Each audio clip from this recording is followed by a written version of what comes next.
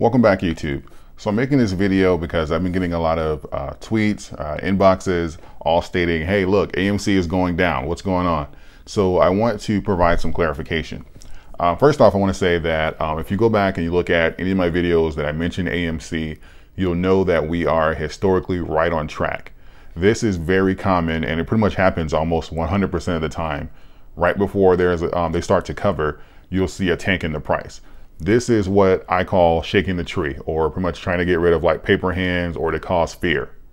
It's not the last that we're going to see in a strategy like this, but it's usually the most effective, because when you shake the tree, when you know you're on the hook for billions, tens of billions, hundreds of billions of dollars, what you'll try and do is pretty much anything to try and bring that cost down. So even though you know that you're not going to get everyone or a large percentage of the shareholders to sell, even if you get 1%, point something percent, it helps. So this is pretty much the strategy that we're going to see here. If you've been watching the numbers over the last few days, you'll know that they pretty much don't make sense. So if you're like a technical person, or you like to read charts, like doing analysis, you'll know that these numbers don't make sense whatsoever. If you're looking at turnover rate or inflow and outflow, the percentage of the shares that we hold and the percentage of the shares that the institutions hold, and you do some simple math, you'll know that this doesn't make sense.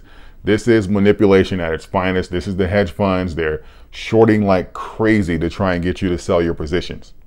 Let's use today for an example. Think about a company that has a 501 million share float. And think about the amount of money it would take to move that share, like roughly 10%. Think about the amount of shares.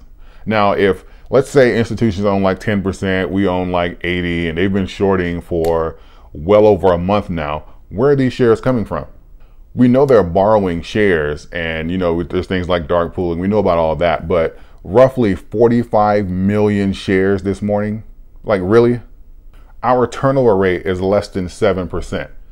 So if nobody is selling, we're holding, and if we're not simply holding, we're buying more, the stock price goes down. If that's not an indication that you're on the right track and that you should be holding, if not buying more, then I don't know what is. That's what I'm doing. Everyone, you're entitled to make your own decisions, do your own due diligence, don't take my word for it. But when you see things like this, when you see the numbers not making sense, I believe it was earlier this week, if not last week, where we had a 3% turnover rate and the stock dropped $3. When you see stuff like that, that's when you know the hedges are in the market and they're manipulating. And I take advantage of all those dips. Hell, I wish that I wish they could get it down to like $45. The problem that we're causing right now is because that we simply won't go away. So when we hold the stock and when they short it, we buy more. So I can only imagine that there's complete chaos going on like in their offices right now, because no matter what they do, even when they drop, like today, I imagine they spent a few $1 billion. But even when they spend a few $1 billion, short tens of millions of shares, the price barely moves, and then we take advantage of the dips. And to me, like, this price dropping, and they can short it all they want because we know they don't have the shares and they're borrowing those shares have to be returned. So they can do this all day long. They can borrow, they can short, they can, do whatever they want, but those shares have to be returned and those shorts have to be covered. With that being said, I don't care if this stock went to $20. I'm still going to buy more, because the value, the fundamentals don't matter. Don't look at the charts and, what's going on with AMC and the actual value of the company. The value is in the fact that they are borrowing and that they are shorting. So that's why you're going to have to kind of ignore the charts here for a little bit, but the value is in the borrowed shares and the shorting. So where we're going to see the rise is pretty much when they return those shares and when they cover those positions. That's all this is about. So don't pay attention. Like, if the price drops, that's excellent. The more they borrow, the more they short, the higher this thing goes. The more they're going to have to cover and buy and return those shares. So they're only digging the hole deeper. So when you see things like this, just I know for a lot of like the support lines and there's a lot of graphs and charts, you can be like, oh, hey, this doesn't make sense. You're going to have to ignore that for now. But when you look at certain things like inflow and outflow, and turnover rate, and you see that these things are low, or the inflow is significantly greater than the outflow, yet the price is dropping, know that you're onto something, and know that's the hedge funds is manipulating. This particularly applies in short squeezes. So they're typically trying to get out of it. They're trying to shake the tree and get rid of the paper hands. And the next step that you're going to see is something similar to the most recent one, would be GameStop, where you'd see a ladder approach. So they'd shoot this between, from like where we're at, like $50 now, they shoot this to a few $100s. Pause, stop covering.